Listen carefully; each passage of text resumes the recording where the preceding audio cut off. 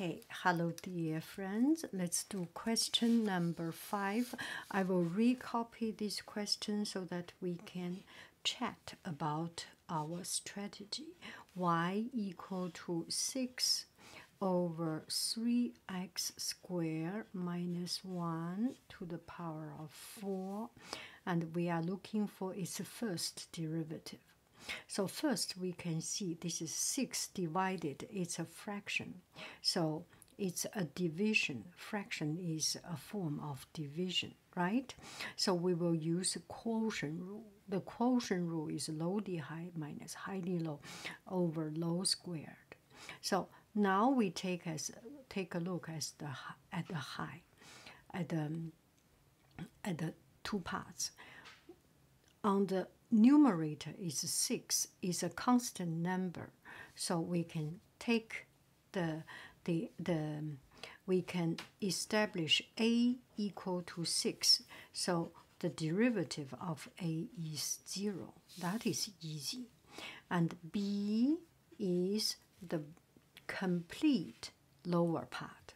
B is the complete denominator, 3x squared minus 1 to the power of 4. Now we take the derivative of the denominator of this complete thing. Now we find it's the workhorse is actually not so simple. And for this, we need to use, for the b part, we need to use chain rule. Right? So b prime equal to, so take this complete as an object. So 4 times 3x squared minus 1 to the power of 4 minus 1, which is 3. And then times the inside 6x squared minus 1. This, what is its derivative? 2 times 3 is 6. 2 times 3 is 6. X to the power of 2 minus 1, which is x. And 1 is a constant, no matter positive or negative, it's 0.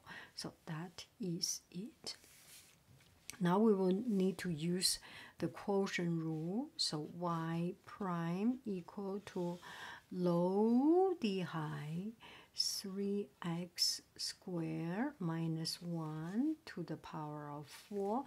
Low d high, oh, is 0. Minus high 6 d low times 4, this is not good, times 3x squared minus 1 cube times 6x over the bottom squared, the denominator b low squared, 3x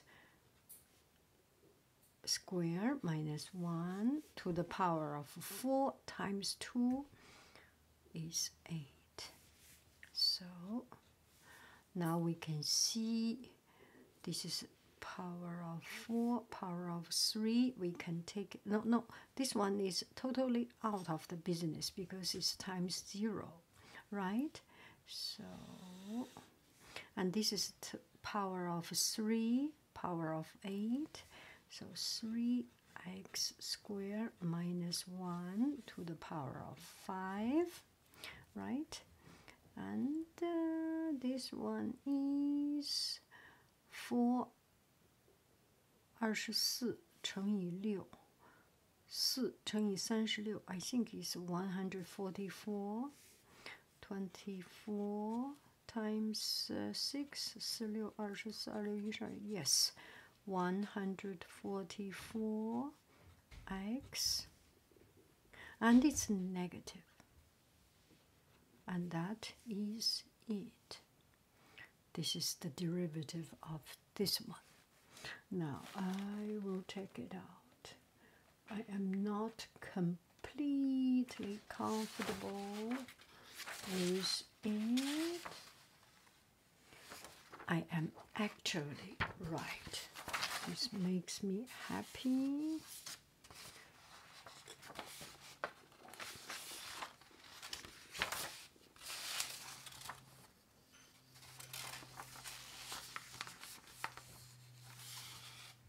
Okay, question number 6. It seems a little bit interesting again. Y equal x squared minus 1 to the power of 5 minus 1 to the power of 5. So first we take this complete as one function, and then we take this. So we need to use a chain rule, right? So y prime equal to, we take the complete of this. So 5 times x squared minus 1 to the power of 5 minus 1 to the power of 5 minus 1, which is 4. Then time the inside. Inside is 5 to the power of, this is 0. Inside, right? We see this is inside. And inside, we can use the difference rule. And the difference rule here is a constant. We can just ignore it.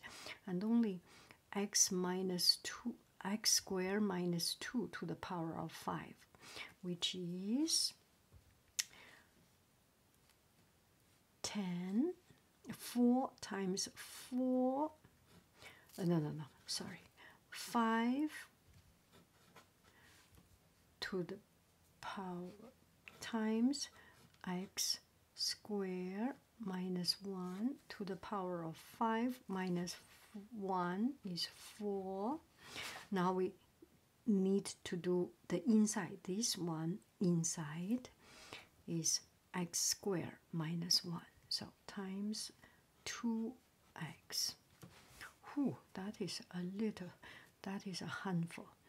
5, 20, 10, 50, 50x times x squared minus 1 to the power of 4 and x squared minus 1 to the power of 5 minus 1 to the power of 4.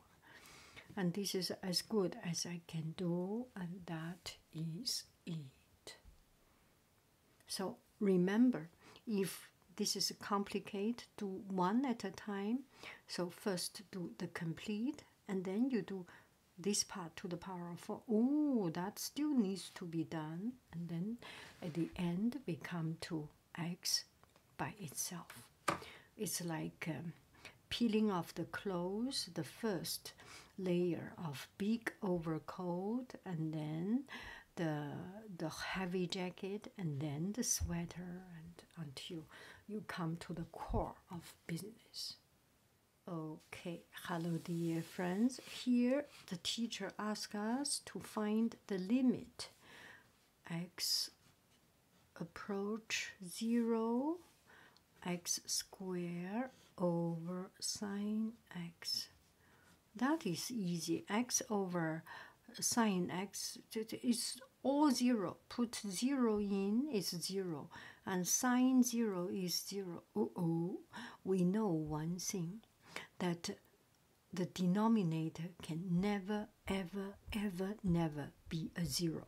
If it is 0, then we need to figure out a way to avoid it becoming 0. So what we can do is, we can copy the same problem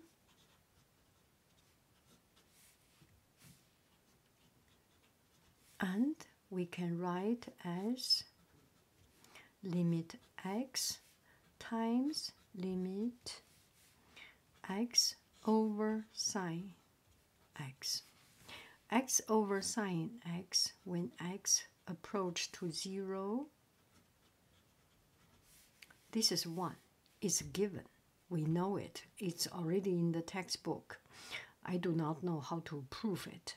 And maybe Leibniz knows how to prove it. Anyway, you just know this is 1. 1 times and x approach to 0, and this becomes easy because there is no denominator becomes 0. So this is 0.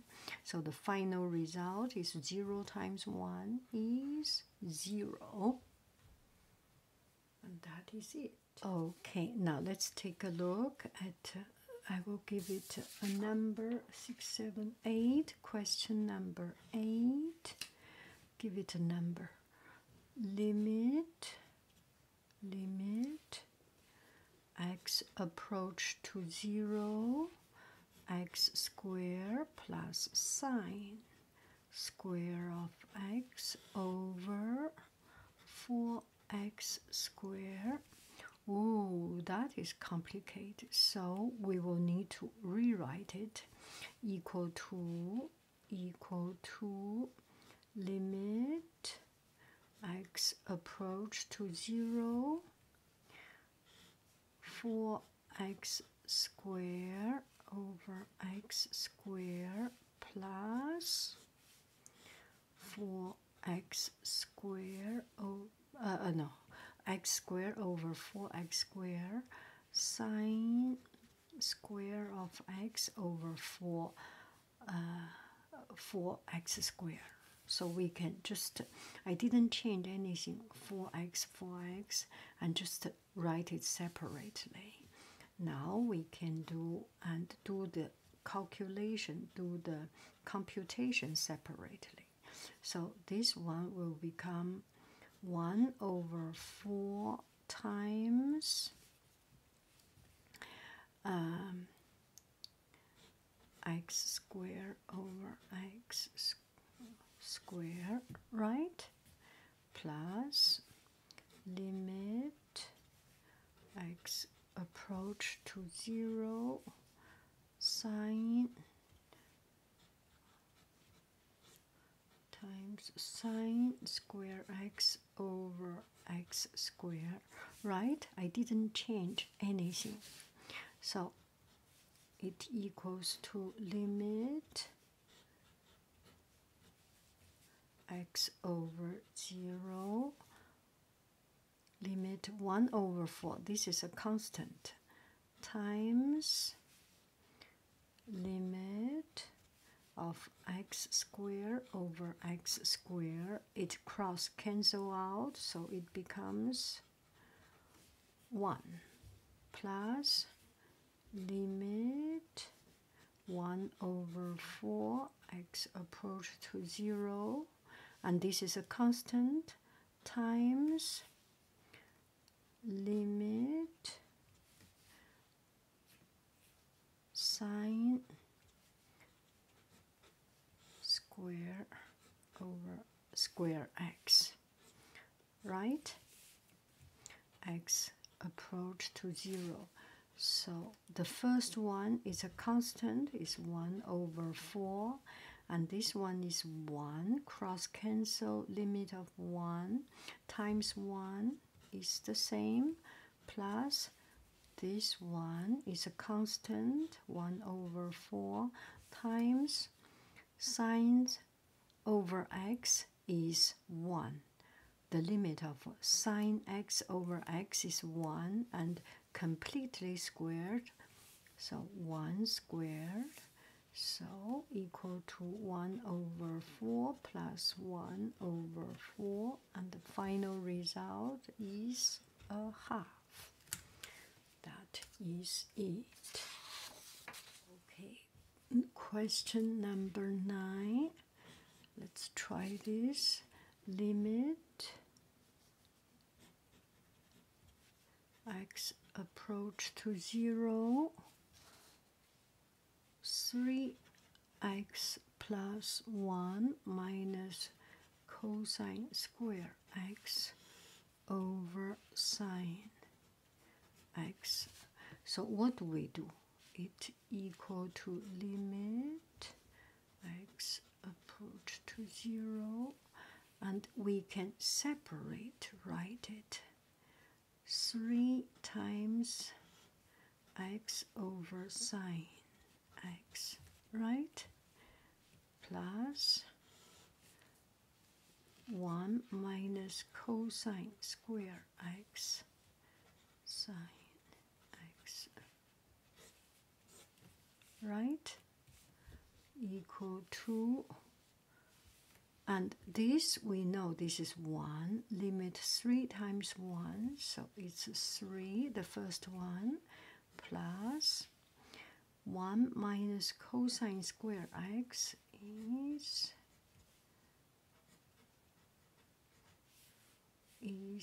sine square x over sine x. Oh, that is easy. Equal to 3 plus limit x approach to 0 sine x, right? So when x is 0, this is 0, equal to 3. And that is it. Question number 10. This looks complicated, but it may not be. Limit x approach to 0, x times sine x over 1 minus cosine x.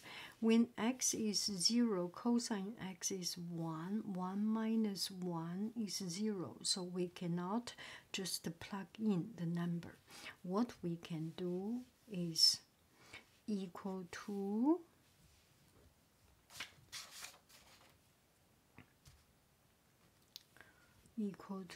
limit x approach to 0. I will do some work. First, I copy exactly the same thing. Did I change anything? I didn't change.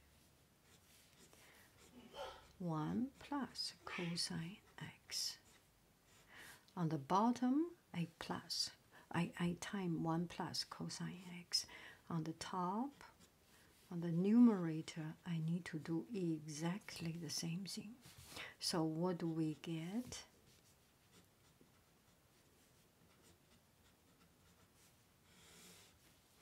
One plus cosine x times 1 plus cosine x times 1 minus cosine x equal to 1 minus cosine x square.